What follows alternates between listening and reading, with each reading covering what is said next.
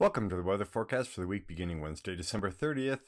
I'm Chief Meteorologist John Ensworth on a new microphone. You can see it down the bottom of my screen here, so hopefully the audio is better than it's been for the last couple of weeks. Using the same graphic as last week, Wednesday, December 30th is our full moon at the very end of the month, very end of the year. And looking at drought, this is a new graphic going from the 17th to the 24th, but nothing changes. So at least the drought conditions are not worsening. They have been arrested by cool temperatures and some moisture coming back to the state. The west, though, some of the boundaries of the long-term drought have expanded a little bit in other states. Looking at that precipitation, the snow we got on Monday amounts to just about 1.5 inches across town, and down in Boulder about 1 inch or so. The precipitation over the last week, mainly in the mountains, and that's been the theme for a lot of the winter and will be the theme for the next week to 10 days. You can see 1/2 inch to 1 inch amounts. There's 1.5 inches out there west of Colorado Springs and down in the southern mountains. So what we have is a big trough down in the west. The energy of this is really focused down in the Baja and northern Mexico, which is kind of unusual, but we are on the dry side with north winds coming into the state, keeping us very seasonably cool. Another vigorous trough off the west coast is powering a cold front pushing into the western states. You can see by Thursday morning, lots of moisture falling down in Texas and down up into the southeast and east coast and up in New England. Just a large front, big, vigorous system there, and the Pacific Northwest getting a lot of snow too. We are just high and dry in between and kind of remain that way. Looking at the normal high temperatures, rising a degree over the next 10 days from 43 to 44, and now the minimum temperature, which was flat in the expected norms last week, rise 1 degree to 18.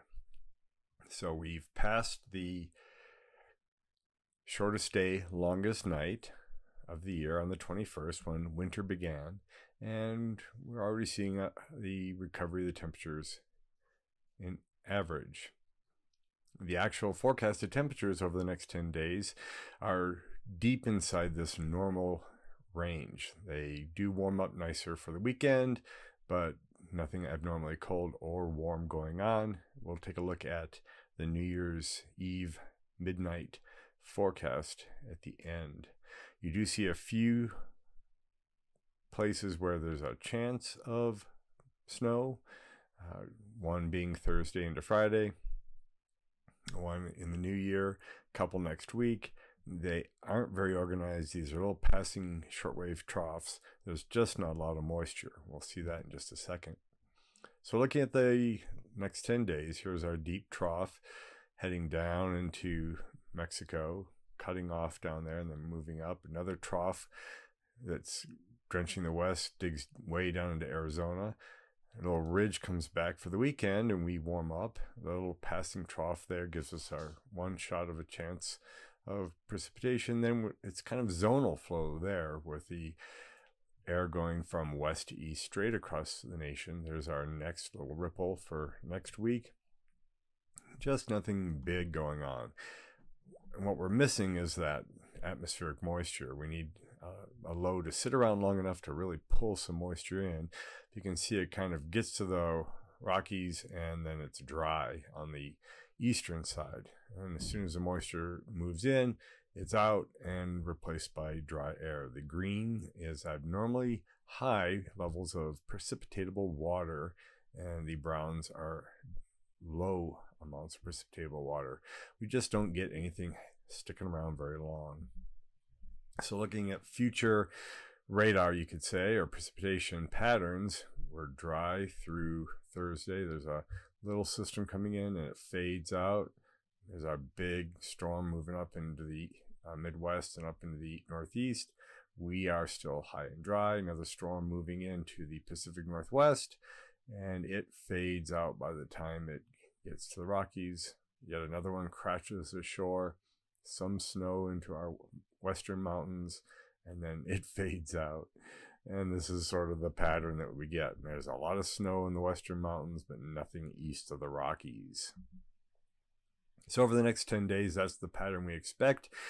Get below the foothills and along I-25, and it's pretty dry.